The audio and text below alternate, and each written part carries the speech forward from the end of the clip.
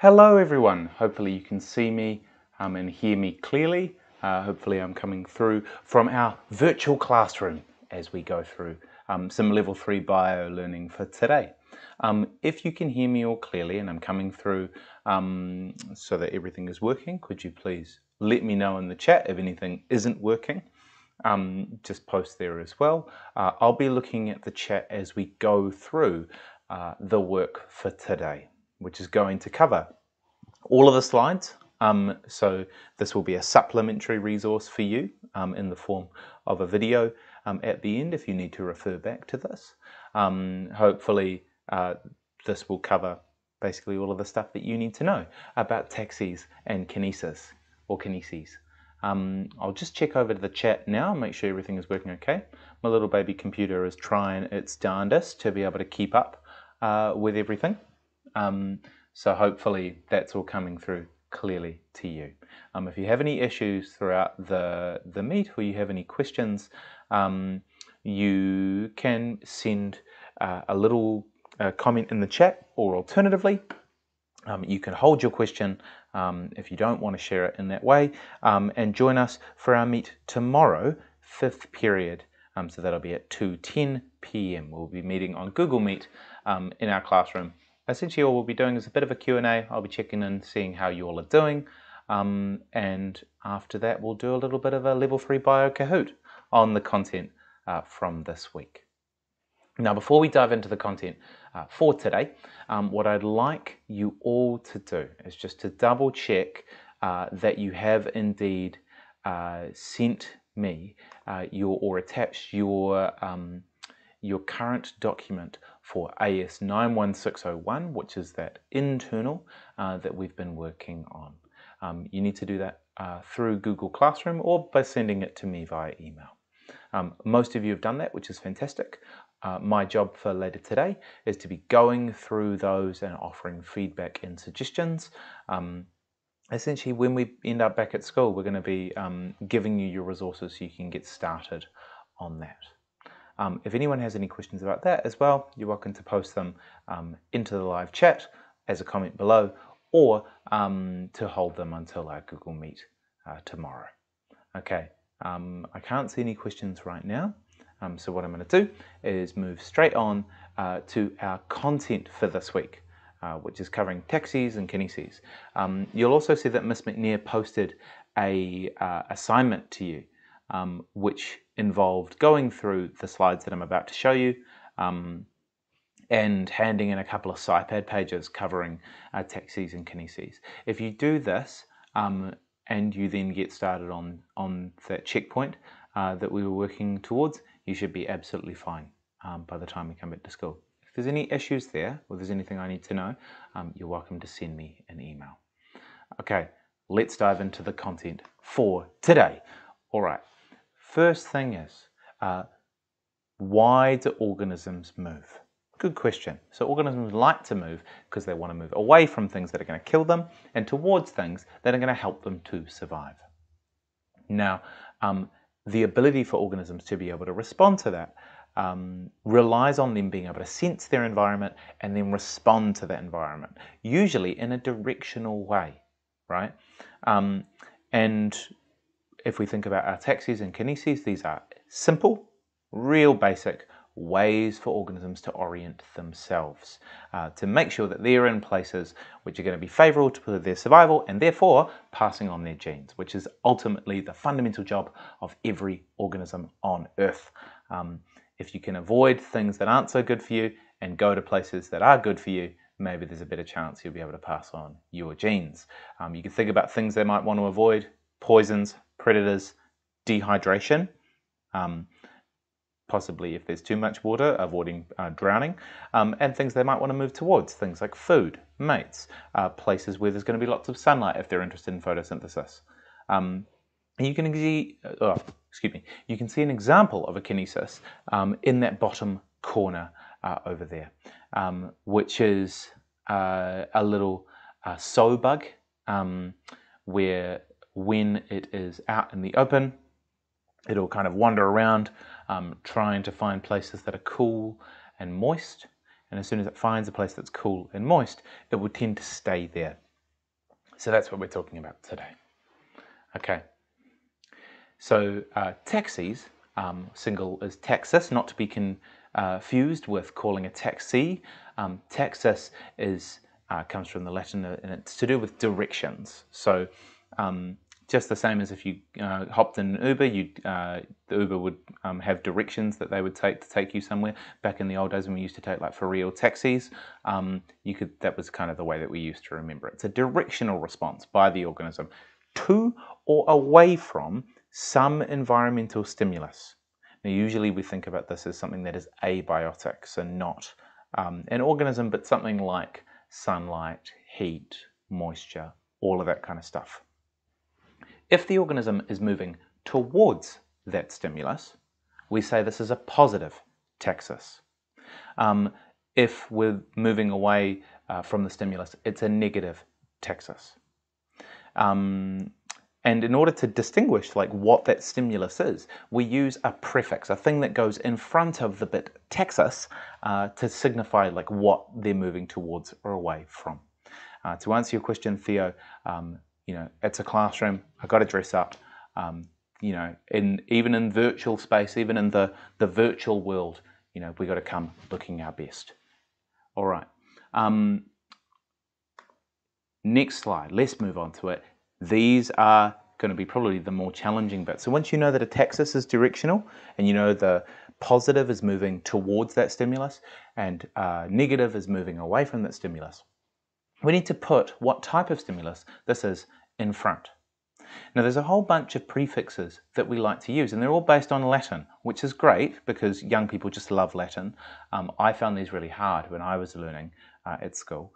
But the key thing is these are essentially the 7 ones you probably need to know. So some of these you'll be able to figure out kind of because you know them already. Photo is to do with light. Gravi is to do with gravity. Hydro is to do with water. Chemo is to do with chemicals, right? And you could think of a whole bunch of examples of this. If you're a little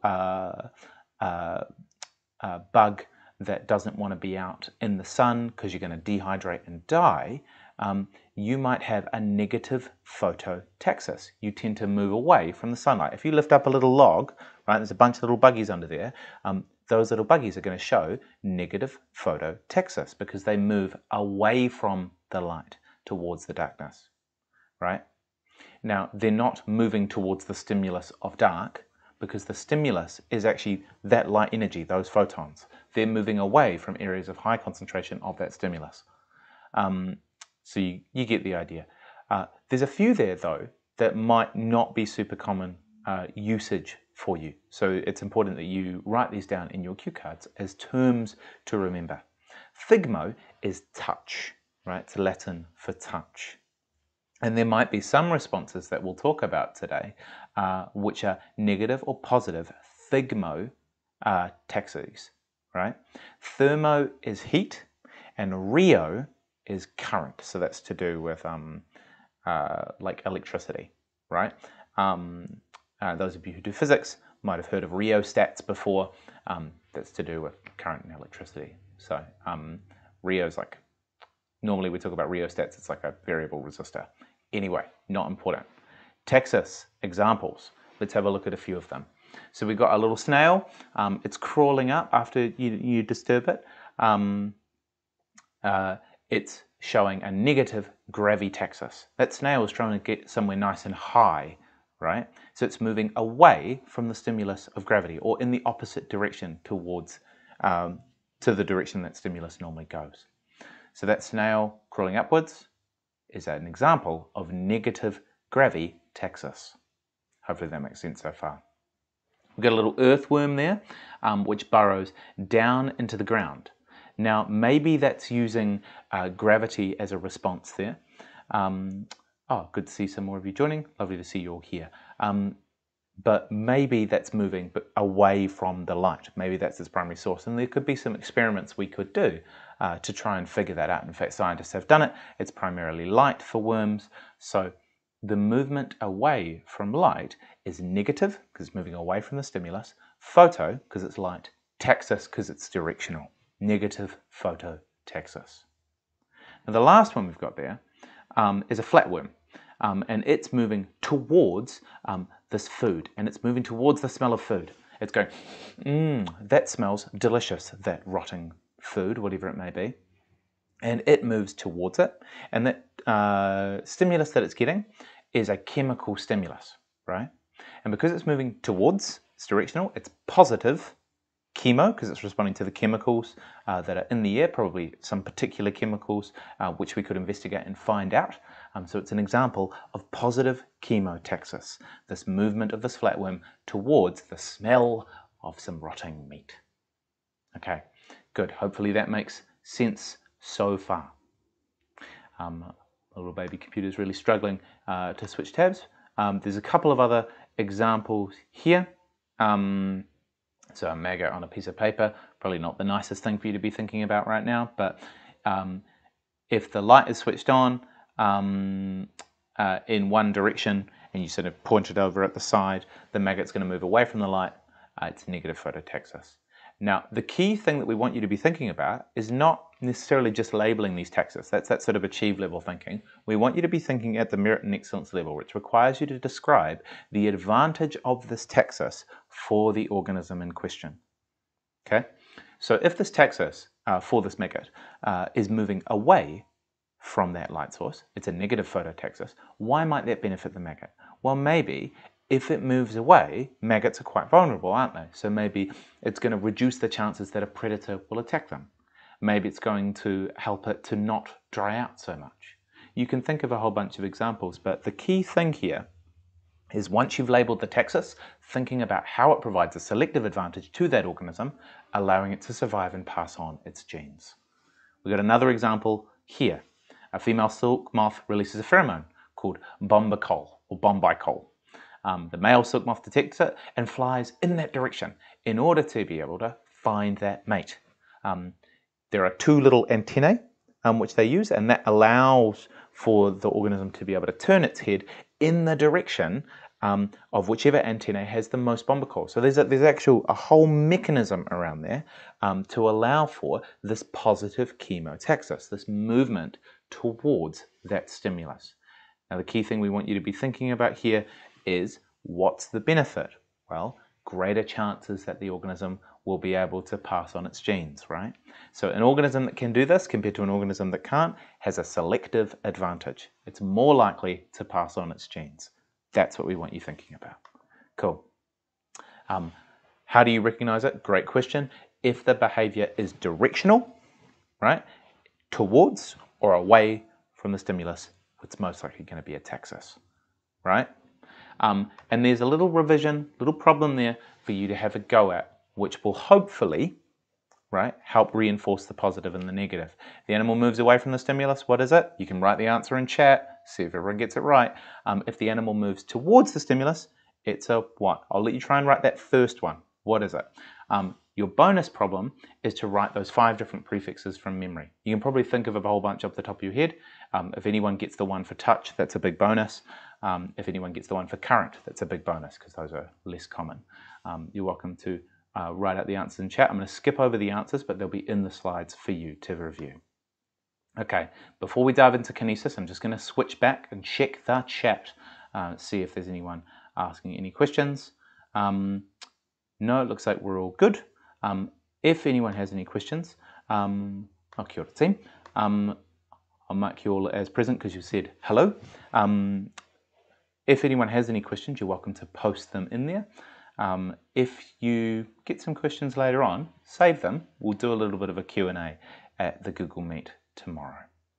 Okay, let's move on, get through this as quickly as possible so you can go off and do the important things that you will all have to do in your lives, such as having lunch, which is very important. Okay, kineses. Here is a little bit different. Kinesis, you can think of like kinesthetics, you can think of, there's a whole bunch of like, because essentially what this means is movement, right? Kinesis is movement. And specifically in this example, in this context, we talk about taxis as directional. Kinesis is random movement, right? And it's not in the direction necessarily of the stimulus. It's non-directional. What we're controlling here is not the direction of movement, but the rate of movement, i.e. how much the organism is moving based on how strong the stimulus is, right? If the movement is greater, then the organism is trying to move away from that stimulus, right? So if the organism is in a place that they don't want to be, or it's going to be not advantageous for them to be in that space, they're going to move more. And then they're going to slow down when they're in places of comfort. There's a bunch of examples, and we're going to go through some. And I want you thinking as we're going through these about the selective advantage that doing this provides. Woodlice, perfect example, move super rapidly in dry environments. Those of you familiar with woodlice, or those of you who've seen them, I guess maybe you've pulled up a log or something, as soon as the environment becomes not so damp, you see the woodlice scuttling all over the place, right? And they're not necessarily going in a direction. They're moving quickly and turning quickly, right? The more dry an environment it is, right? And it's directly proportional to humidity. Humidity, the amount of water in the air, is the thing that it's proportional towards, right? As soon as it gets to a high humidity environment, the woodlice slows down and it starts to walk less because it's in a space that is advantageous for it. It doesn't want to move out of that space. That's the thing there, right? Now, orthokinesis, ortho meaning straight or, in a straight line, means that the thing that is controlled is the speed of that movement, right? Ortho is the prefix that we use here, okay? And usually this prefix goes after that where you describe the stimulus. You say the stimulus name, say it's thigmo, say it's photo, and then you say whether it's an orthokinesis or whether it's another form that we're going to come to in a moment. The key thing is ortho is to do with speed, right? If you're in an unfavorable space, you run super quick. If you're in a favorable condition, you slow right down, right? You still probably turn back and forth the same amount, but it's that speed in those places you don't want to be in. That's the key thing with orthokinesis. In contrast, clinokinesis means turning. The more intense the stimulus, right, the faster you turn. So in dry areas, woodlice turn really rapidly as they switch back and forth from different places. And when they end up in a favorable place, they turn much more slowly, right? They walk along, and then as soon as they get to a spot they don't like, they turn, and then they walk along if they're in a good space, and then they turn again if they end up somewhere they don't want to be. You get the idea. So our two prefixes are ortho, meaning speed, and clino, meaning turning. Okay? That's what we need to know here. So I'm just going to check the chat, make sure there's no new questions, but you get the idea. So ortho and clino, and this little graph should help you out with figuring out which one you're looking at, right? So with this particular diagram here, you can see if it's a directional response to the stimulus, i.e. we put the light in the middle, the woodlice run away from the light in a direction that they just keep going in that direction, right? That's an example of a taxis. However, when the intensity changes, right, the intensity of the movement changes and it's not directional, right, we call that a kinesis. And we have two different forms of this, right? We have our ortho and our clino. And both could be happening at the same time, but usually in questions you'll be given a very clear and precise definition which will help you figure out which one they're asking you to talk about. So for the orthokinesis example, we call that hydro. I think they've written hydro, but hydro orthokinesis, if they're talking about, say, water, and movement is increased in areas where there is less water, right? Because these organisms like being places that are damp. Clinokinesis, by example, low rate of turning in areas which have lots of water, nice and humid, nice and damp. However, in areas that are really low in water, you have a high rate of turning. So we call that hydroclinokinesis, right? Those are those differences there. Now we got a couple more things to go in. So thigmokinesis. Some of you might know that certain organisms stop moving or start moving or move much more rapidly when they come in contact with things. And that could be contact with another organism, it could be contact with a wall, for example, it could be contact with a leaf. So earwigs, for example, when they come in contact with a surface, they stop, right? So that's an example of a thigmokinesis, right? Again, kinesis rather than taxis because it's a non-directional response. Woodlice like to clump together in big groups. It might be a little bit gross to some of you, but like slaters, for example, like to hang out together. This is what helps them maintain their humidity and reduce their water loss. So when they're touching each other, they tend to not move around as much. They don't move as quickly. So that would be an example of a thigmokinesis, either a thigmo-orthokinesis if it was speed, or a thigmoclinokinesis if it was turning. We get the idea. Okay. How do you recognize a kinesis? Here's a summary. Does it vary in intensity or concentration? Is the animal altering its speed or rate of movement? Right. The key thing is no obvious direction. It's likely a kinesis, right, as opposed to a taxis. Here are the 2 pages from your SciPad that we're asking you to work through. Hopefully, we're able to understand now how to answer all of these questions by using those prefixes and those suffixes in the correct order. And you're welcome to ask any specific questions about these. There's also an opportunity here for you to discuss kineses in more detail, or kinesis in more detail. And they've got the examples here of the woodlice moving around the plate, and you can figure out based on what I've told you that, and they also mention it here, that these woodlice aren't massive fans of drying out because this causes them to die. So they like those humid, damp environments, and in those humid, damp environments, they not only move less quickly, but also they turn less often. But based on the observations here, right, what do we think is going on? Is it speed? Is it movement? Is it both? I'll let you figure that one out. Lastly, the key thing that I'd like you to take away from this is not only just thinking about these examples and naming them, but also to think about the advantage that it gives, right? Why do we avoid light? So we don't dry out, or so we avoid predators. Why are we attracted to pheromones? To be able to find a mate. Why do pipi, for example, dig into the sand? It's to avoid predators. You'll get the idea. And when you're thinking about that, when you're answering these questions, there's a little summary slide here for you covering that content. Now, just so you know, we're basically at the end. That's it. The goal for the end of this week is for you to complete that task document, which includes those SciPad pages. Those SciPad pages are up there for you because I know not all of you had your SciPads or were able to bring them home.